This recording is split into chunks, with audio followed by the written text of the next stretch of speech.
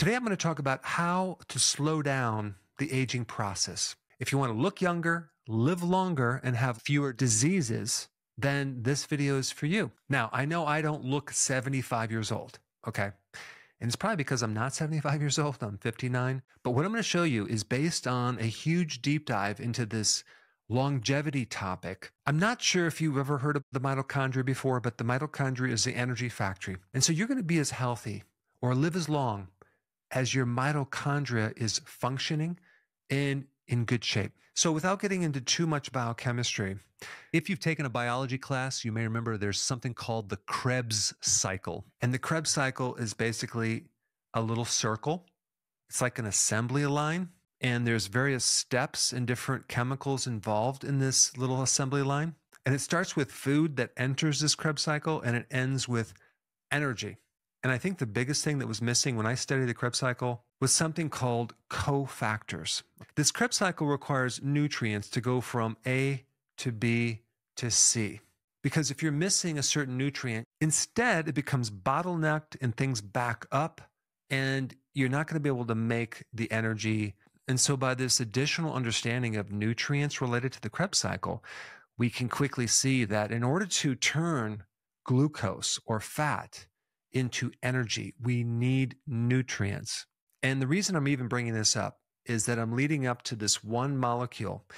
It's called NAD. And NAD is involved in extracting energy from food. NAD is a very vital molecule and helping you live long. And the energy that it's going to make is called ATP. It's also involved in preventing muscle loss, especially if someone has cancer. It's also involved in protecting you against radiation. And here's the big thing you need to know. As we age, the NAD decreases. Researchers have found that there's this thing that has eaten up NAD. And this thing is called CD38. In mice studies, when they're born without this CD38, they live a long life. They don't have a lot of health problems. So there are 5 compounds that you can start getting from your diet that can then keep your NAD very high so you can live a long life. So let's start with the first one. It's called epigenin. Parsley has the most epigenin of all plants that I could find. The next one on the list is thyme. Then we get oregano, basil, celery. These are various spices and herbs that you can use on your food on a regular basis. Okay, number 2. Anthocyanin, and you can get this in the following foods: blueberries. Anything blue, purple, or even red has high amounts of this particular natural chemical. Elderberry is really also good for your immune system. Then we have the Concord grape. Purple potatoes, okay, are loaded with this. The next one is called curcumin, and you might already know that one is in the turmeric spice.